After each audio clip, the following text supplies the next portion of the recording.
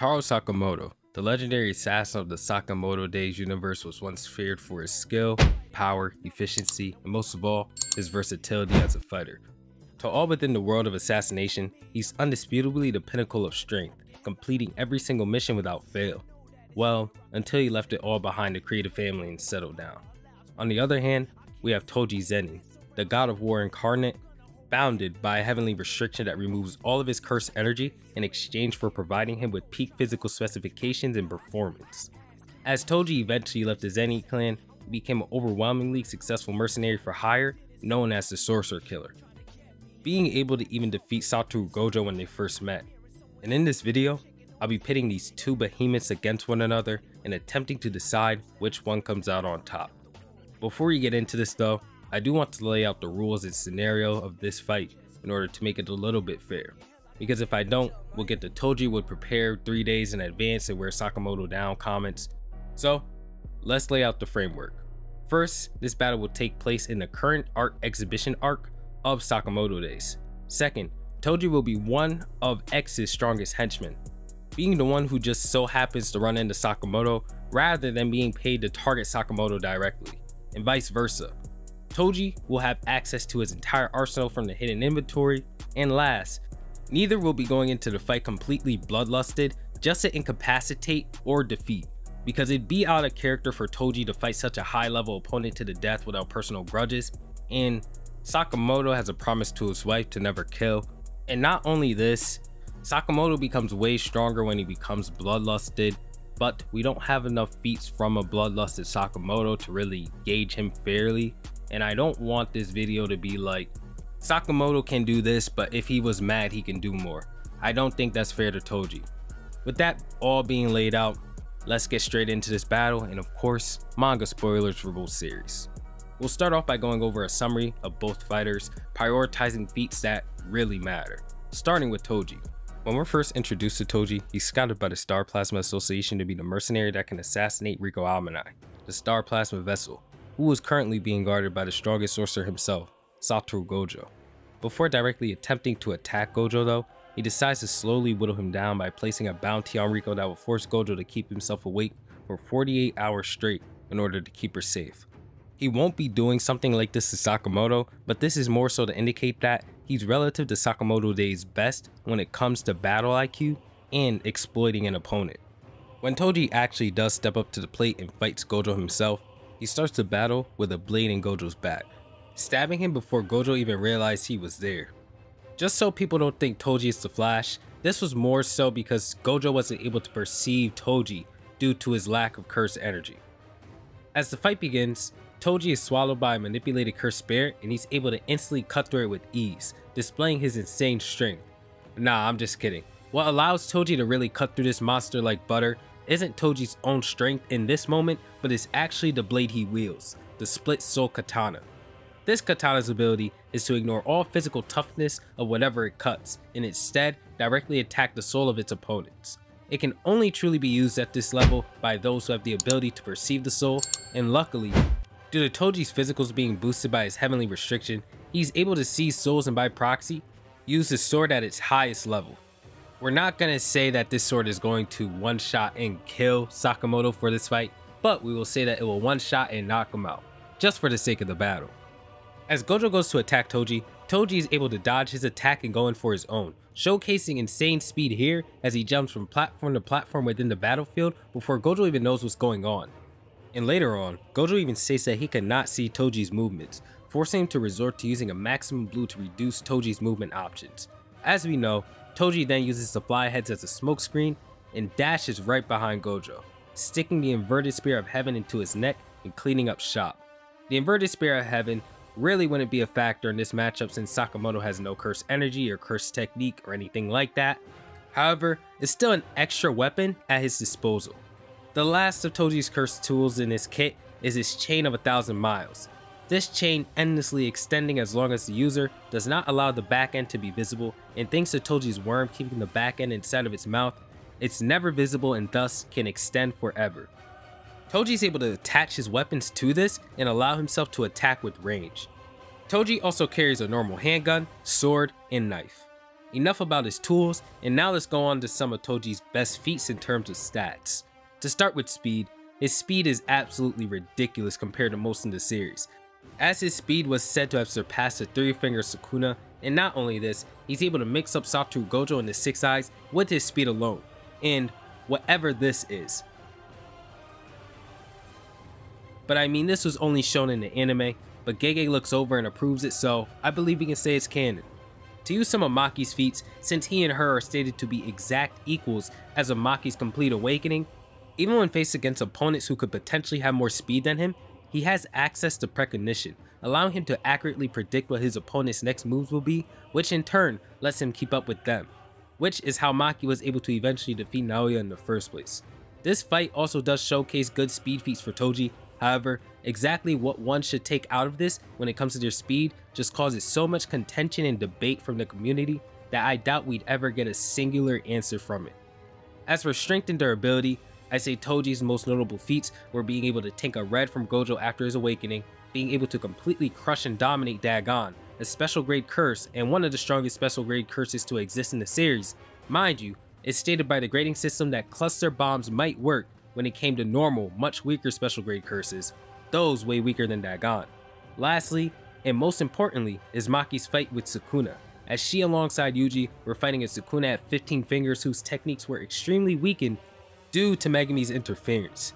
As we know from Sukuna's fights at 15 fingers, he can brush off getting hit through multiple buildings, combo someone as powerful as Jogo midair, and slam him through 7 floors with relative ease, and Perception Blitz Ryu, who was fast enough to send Yuta flying and catch up to him to continue his combo as Yuta was flying across multiple buildings. Maki being able to keep up with and draw blood from this Sukuna is an insane feat for both her and Toji. However, remember that Sukuna's curse techniques were heavily nerfed, so this doesn't imply that her and Toji would be able to keep up with the Sukuna who can use his techniques. However, it's more than implied that his stats remain the same. To wrap up Toji's segment, he's the god of war made man, the Monkey King. Now to examine Taro Sakamoto. Formerly known as the legendary Hitman, Sakamoto was undisputably the greatest assassin of his time, and has a good case for being the strongest character of his series. To go over Sakamoto's feats, I'm going to go straight into his stats instead of going over his specific fight, then into the stats, because whereas Toji showcases his entire moveset in an arsenal in one fight, Sakamoto's moveset and traits are widespread across the entire series, as he is the protagonist. First, we'll go over Sakamoto's strength and durability, as in the very first chapter of the series, we're able to see that a rusty Sakamoto is able to use rubber bands as a gun and cough drops as the bullets to replicate and match Shin's gun, where they had a firefight outside of the shop. This is honestly some nonsense that Mappa would add to a Toji fight scene if the idea came across their minds. Sakamoto has also been able to stop a speeding bus with the usage of a stop sign. Although it wasn't instantly stopped, it's still quite impressive. Sakamoto was also able to stop the top half of Tokyo Tower from falling on the civilians by holding it up with a wire that came out of it. As for some durability feats, he's been able to easily withstand a waterfall with the water pressure of 10 tons, was fine getting blasted out of a train toward another oncoming train, and proceeded to continue fighting with no signs of damage, and even completely brush off water pressure that was quote unquote powerful enough to destroy his semi-truck. He's certainly not lacking in comparison to Toji when it comes to superhuman strength. And his speed, well, is up there as well, being able to leap from building to building faster than a speeding bus, deflect a bullet shot toward him by spitting out a cough drop toward it with perfect accuracy, disarm an entire gun pointed in his face, and punch the person holding the gun before they can even react. And mind you, these 3 feats were within the first 2 chapters. In the flashback arc, he fights against Kindaka, a member of the Order with Lightspeed shoes, and the fight starts with them getting blitzed and toyed with, but as the fight continues, Sakamoto is eventually able to hit him and even blitz him at the very end. Sakamoto and Naguma were inferior to Kindaka in this arc, but they were still Order level in this flashback, as they were offered their positions to join right after they defeated Kindaka, so Kindaka is no pushover. And most importantly, Sakamoto's been in a high difficulty fight with Kanaguri, a member of the Order. And in the series, the Order is a sub-organization that contains the strongest assassins of the JAA, or that's short for the Japanese Association of Assassins. Sakamoto, when he was at his prime, was a part of this organization alongside monsters such as Takamura, who was the one who actually cut the Tokyo Tower that Sakamoto prevented from falling onto the civilians, and Nagumo, who's currently fighting against Gaku, another character who's able to vaporize human heads with a 1-inch punch. And that character who was destroyed by Gaku's 1-inch punch is easily superhuman himself, but just not as much as the big boys. Although Kanaguru's exact placement in relation to the high tiers is widely debated because of his feats, it cannot be denied that he is currently relative to the strongest since he is in the order, and Sakamoto being able to combat him despite how rusty he's become in the current time of the series shows that he's catching back up to this level. The author of Sakamoto Days, Yuto Suzuki, really likes to keep the viewers guessing as to who's actually stronger than who, so we'll be waiting a while before we get some answers. As for Sakamoto's tools, well, he's essentially the John Wick of the Sakamoto Days universe, being as capable with a pencil as he is with a handgun, and usually, Sakamoto tends to use whatever is within the area of battle that he's in. For example, since he's inside of the art museum for this matchup against Toji, he'll likely find some way to use whatever's in the art museum as a weapon, such as how he uses his phone and earplug he finds in a drawer as a kusarigama. He also doesn't like to rely on weapons though, as he believes that doing this is the mark of a third-rate assassin. And not to mention, he does have an entire hidden arsenal of almost any weapon that exists in real life in his house. However, he doesn't really carry any of these around since he doesn't kill, and he also has an apron that he tends to wear that's durable enough to tank explosions, so I'll give him that since that's all he really needs. Since he'll be in a museum, he'll be more than likely to find weapons that Toji just wouldn't be expecting. With all this said, who do I see coming out on top between the two? When it comes to strength, I think that I'd give it slightly to Toji, due to the anime nonsense of him pushing rocks with enough force to vaporize Megumi's rabbit escape, and him being able to do damage to Dagon. However, I don't think Toji gaps Sakamoto completely and that they're still close, and with strength comes durability. Toji also has access to a little bit of regeneration, so that helps him. Comparing their speed, I'd say that Sakamoto's faster. Toji does have the disadvantage here of not being the protagonist of his own series and thus having way less feats to pick from, but I think Sakamoto's feats of dodging while catching multiple sniper bullets and realizing that he's only caught 99 out of 100 in the end, and his weaker, younger self fighting with Kindaka and managing to tag him without attempting to predict where he lands, such as Uzuki said, it's just overall more impressive. But I wouldn't count out Toji here because Toji still has access to precognition, this allowing him to see and predict the movements of Sakamoto. When it comes to skill, Sakamoto is just far and away better. He specializes in hand-to-hand combat, whereas Toji seems to specialize in assassination. Sakamoto can again utilize anything he sees and gets his hands on as a weapon, and that is his best and preferred fighting style.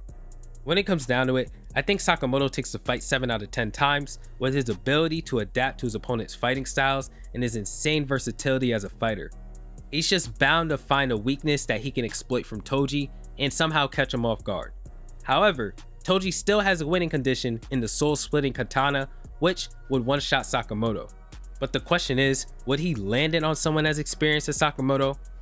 What I believe is, if the stars align and Toji bet everything on one attack with it, sure, he can find a way to pull it off. But I'm sure that once Toji tells Sakamoto about what he can do and all of his abilities in order to boost his stats up, Sakamoto would do everything in his power to prevent that blade from even making contact with him. With that said, let me know what you guys think down below. If you think Toji would win more than Sakamoto would, if either one has no chance, whatever. Tell me what you guys think. With that being said, thank you guys for watching the video, and I'll catch you all in the next one.